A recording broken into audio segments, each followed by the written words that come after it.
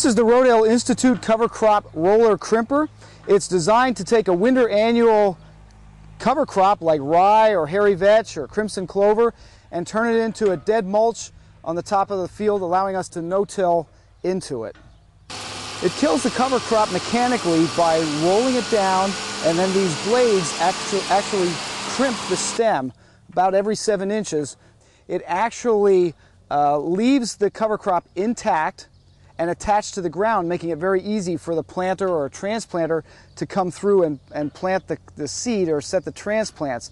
Well, you'll notice that these blades are not mounted horizontally in a straight line across the cylinder. They're actually mounted in a chevron pattern where they curve up towards the ends and they sort of follow a twist along the curvature of the cylinder. The reason we did that was if these blades were mounted perfectly horizontally across the length of the cylinder, they would actually sort of touch the ground and then be in the air and then touch the ground and then be in the air, and you get sort of a bouncing effect. But by putting the blades in this chevron pattern, it minimizes that to the point where the blade is continuously touching the ground at any one point in time. The weight of the roller is distributed across a very small portion of the blade as it continuously rolls across the ground. So that magnifies the weight of the blade as it tries to crimp the cover crop. So that's really added to the success of this particular tool. Well, one of the advantages of this type of a roller is that we can mount it on the front of the tractor. Now, in order to do that, we went and bought a 3-point hitch that mounts on the front of the tractor, freeing up the back of the tractor to put a planter or a transplant. Now, there's a couple of points for you to consider when you're looking at a planter or maybe addressing some of the modifications you may have to make to your planter. The first thing you want to do is make sure that you have enough weight to get your planter into the ground. Now, on this particular planter, since it's fairly light, we went and added 130 pounds to each of the rows. This is a 4-row planter.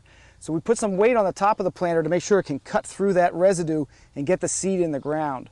The other thing you want to do is make sure that you have a good sharp coulter in the front of the planter to actually slice through that cover crop.